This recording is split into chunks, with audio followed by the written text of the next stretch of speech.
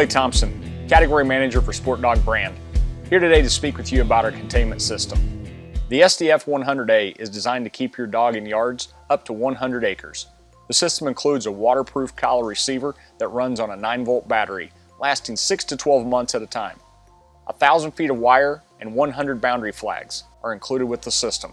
The boundary wire is buried or attached to a fixed object to enclose the dog's boundary area. You temporarily define the boundary area using boundary flags for a visual aid in training your dog.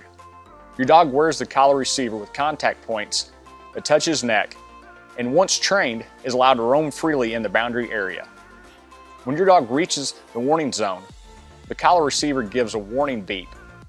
If your dog continues into the stimulation zone, a safe stimulation will be delivered through the contact points to get his attention until he returns to the boundary area. You can add any number of dogs to the system by purchasing additional SDF-R add-a-dog collars.